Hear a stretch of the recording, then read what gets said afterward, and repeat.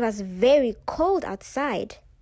Peter looked through the window and saw the white ground covered in snow and the branches of the leafless trees swaying in the wind. His eyes focused on two birds leaning on each other to keep each other warm. They tweeted as if they were asking for food.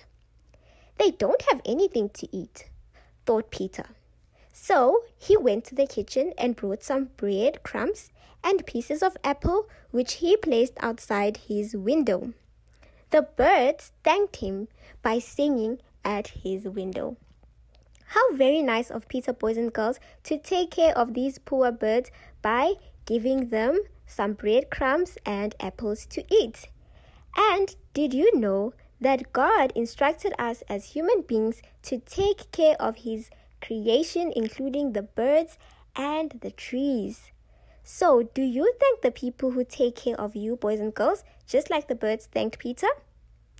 Well, if you haven't thanked the people who take care of you, including your mom, your dad, your grandparents, your uncle, your aunties, I would like to encourage you today to thank them all for taking care of you, because they are doing that because they love you.